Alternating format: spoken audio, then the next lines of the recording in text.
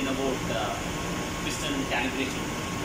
So what are all the things, what are all the calibration that we need to do when you are overhauling piston? So we need to take three clearances when we concerned about your piston rings. One is your axial clearances and radial clearance and your butt clearance. Apart from these three, you have to measure the diameter of your piston. So these are all the four clearance that we need to check when you do the calibration of piston. So I will just explain you in Go and then I will show it in place so that it will be easy for you to understand. So one thing is we need to take axial clearances.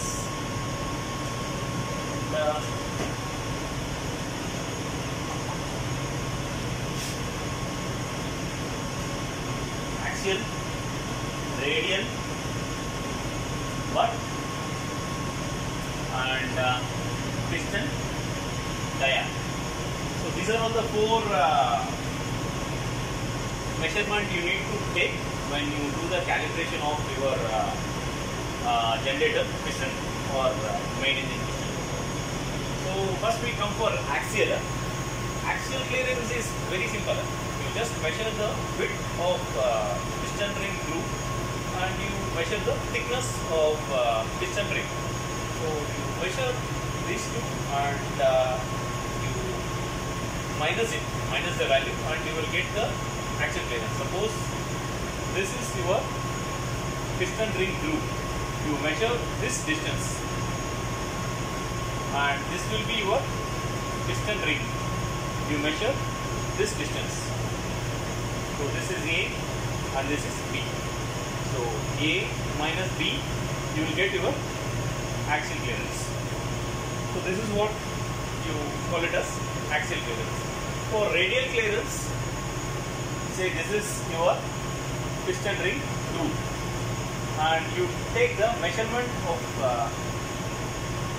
the piston ring groove and you take the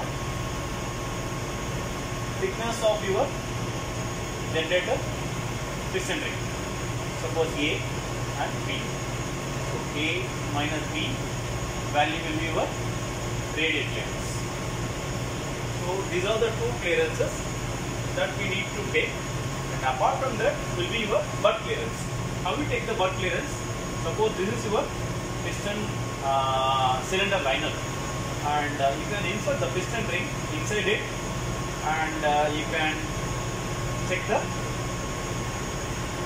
gap. This gap, the distance between the ring gap, we call it as butt clearance. So 1, 2, 3 and the final is your piston. So suppose this is your piston and you have to measure your piston outside dia. Say if it is 180, you have to, the maker clearance will be 180 plus or minus 0.35. So like you have to check with the maker's specification. So these are all the four calibration that we need to do when you consult about piston calibration.